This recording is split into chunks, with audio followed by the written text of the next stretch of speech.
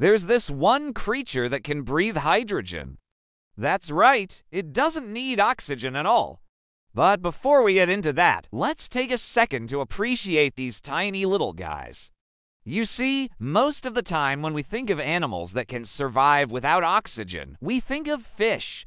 And sure, there are plenty of fish that can live without oxygen, but they're not the only ones. There are also plenty of animals on land that don't need oxygen, like this Pompeii worm. Now, the reason why they don't need oxygen is because they use a different gas to make their bodies run: hydrogen. Hydrogen is an incredibly powerful fuel source.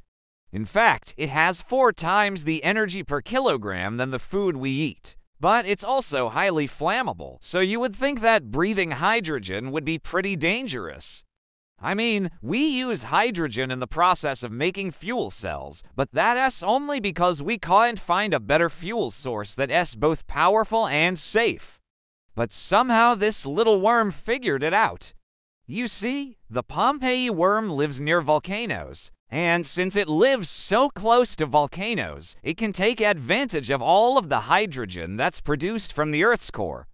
The way it does this is by basically sucking up hydrogen from the soil and using it to make ATP, which is what all of our cells use for energy. Scientists have been studying this worm for years because they want to learn how the worm breathes hydrogen. They think that if they can figure out how this worm breathes hydrogen, then we could use that knowledge to help us create better batteries or even fuel cells that run on hydrogen.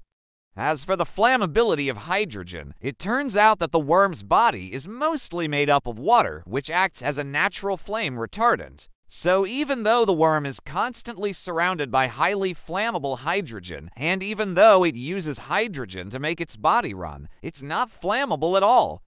Unfortunately, this little worm isn't the only creature that can breathe hydrogen. There's also this other microbe that can do it too. But the weird thing about this microbe is that it can only breathe hydrogen when it's near a volcano. But scientists have found a way to change that.